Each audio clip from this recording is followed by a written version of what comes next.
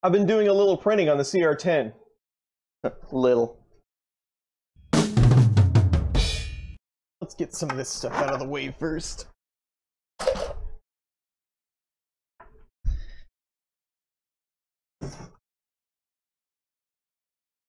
That's better.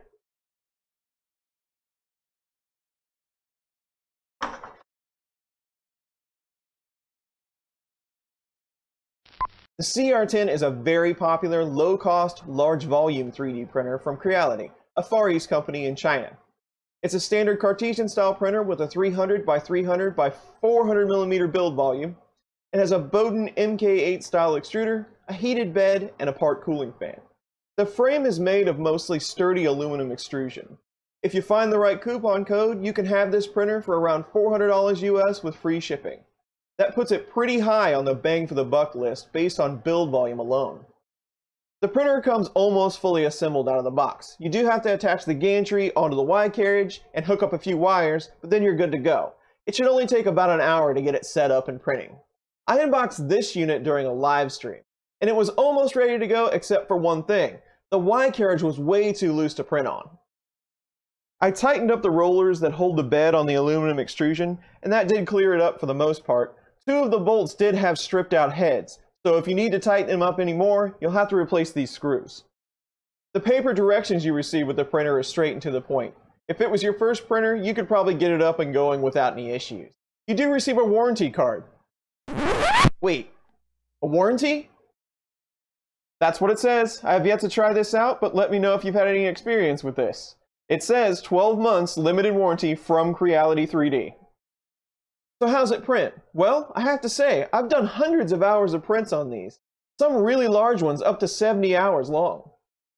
I even borrowed an idea from Press Reset and made some barrels for my scrap filament. Yoda is looking pretty good as well. Minor stringing, but no real issues.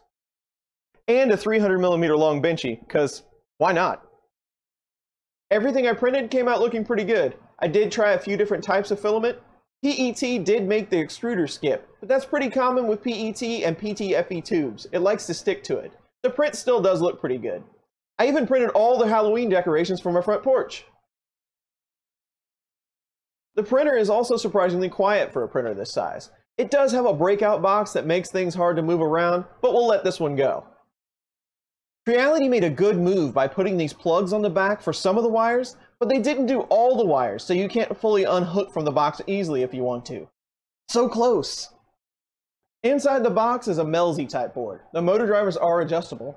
A full LCD display, your standard 12-volt power supply, but it does come with a cooling fan, and an external MOSFET that's for the heated bed.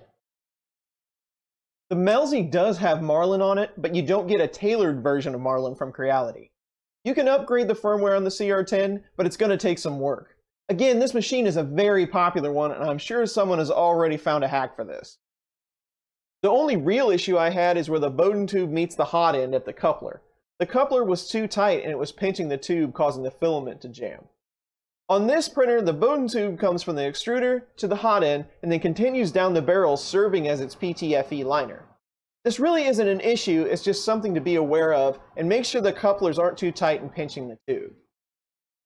The printer is a little slow to heat up, the hot end and the bed. The hot end takes around 3 minutes to get to 240C, and the bed takes 40 minutes to get to 90C. I didn't even try 100C, I didn't have the patience. With a 300 by 300 millimeter PCB, that's probably expected. The glass plate does come with some masking tape to go on top. I just skip that altogether and go straight to glue stick. There are a few minor uneven spots on the glass, but nothing major. With a bed this size, it can be tricky to get it level, but the thumb screws are easy to access and you can even level it on the fly. All in all, no major complaints from this machine. It's easy to use, simple to put together, and so far has put up with a lot of punishment. If you're looking to print big on a budget, this is a very solid choice. It's no wonder why this has been such a popular unit. This printer was provided by GearBest for the purpose of this review. No money has exchanged hands, and all opinions expressed are my own. If you like this video, please give it a thumbs up or consider subscribing to my channel. If not, leave your thoughts below, and thanks for watching.